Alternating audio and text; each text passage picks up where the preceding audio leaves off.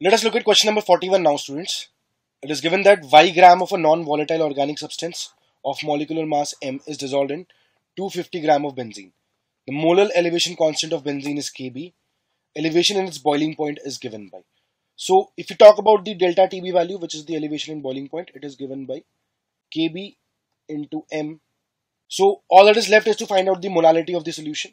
So it is given to us that Y gram is present in 250 gram of benzene.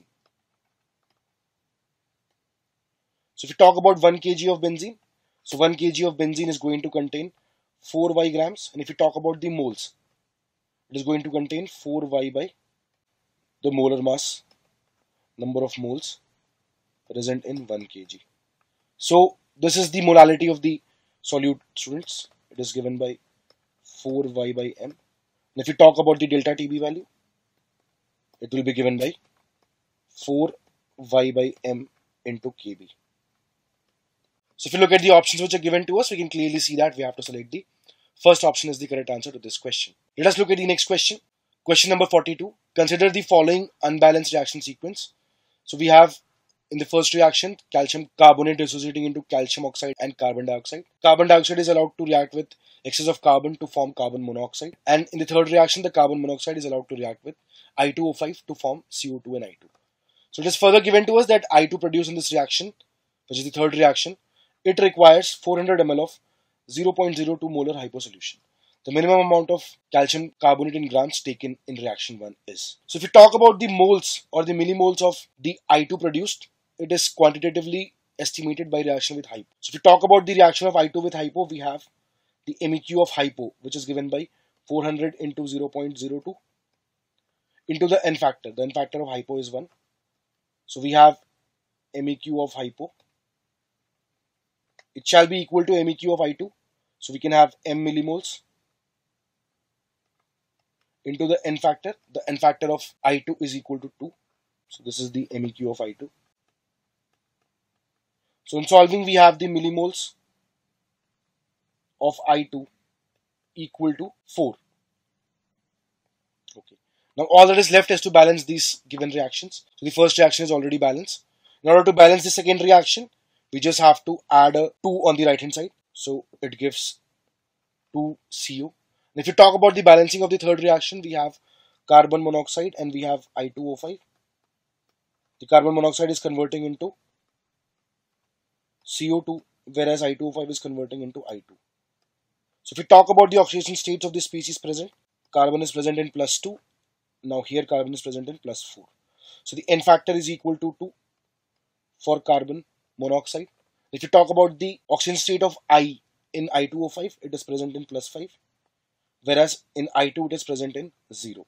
So the N factor shall be equal to 10, as every iodine molecule will gain 5 electrons. So in order to balance this reaction, we just have to cross multiply the N factors. So we're going to have 5CO plus I2O5 reacting to give us 5CO2 along with the formation of I2. So we now have balanced reactions. The millimoles of I2 formed is equal to 4. So if we talk about the millimoles of CO, the millimoles of CO will be 5 times this value, which will be equal to 20.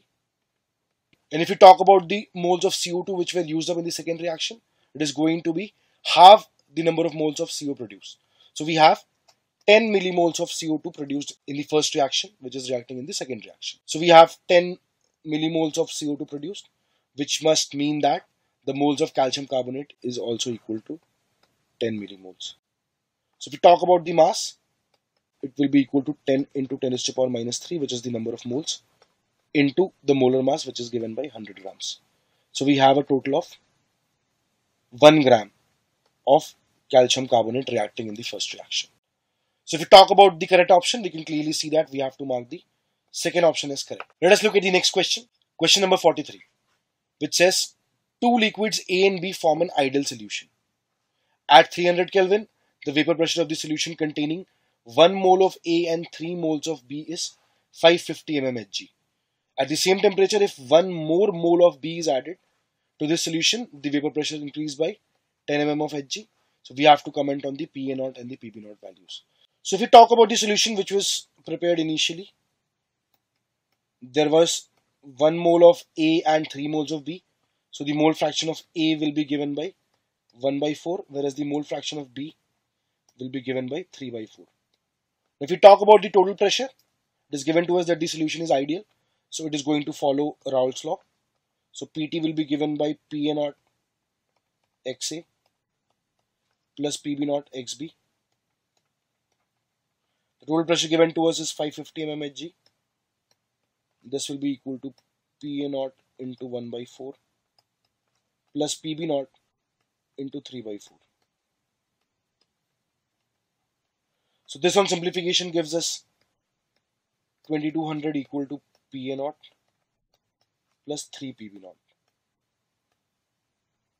Now if we talk about the second data which is given to us, which we can call as the final data, in this case we have added 1 mole extra of B. So the chi A will be equal to 1 by 5, as the total number of moles has increased to 5 in this case. And the mole fraction of B shall be equal to 4 by 5. Now if we try and apply the Raoult's law, we're going to have PT dash, we can call this as XA dash and XB dash. So PA naught XA dash plus PB naught XB dash. So we're going to have 560 equal to PA naught into 1 by 5 plus PB naught into 4 by 5. So on simplification, this is going to give us 2800 equal to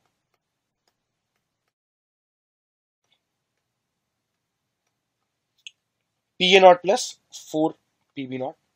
So if we try and compare the equations 1 and 2, we're going to have the value of PB naught equal to 600, whereas the value of PA naught shall come out to be equal to 400 in the respective units. Students, looking at the options, we can clearly see that we have to select the first option as the correct answer.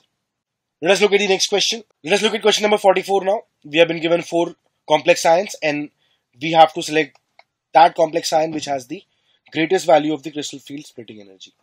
So the CFAC value shall be directly proportional to the strength of the ligand if all other factors are same.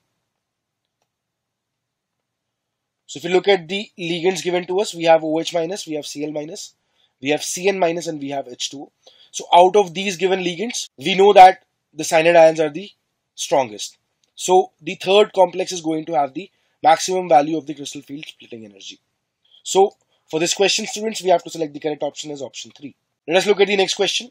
Let us look at question number 45 now, students. Cyanide process or MacArthur ferrocyanide process in which metal is leached with a dilute solution of NaCN or KCN in presence of air is used for the extraction of.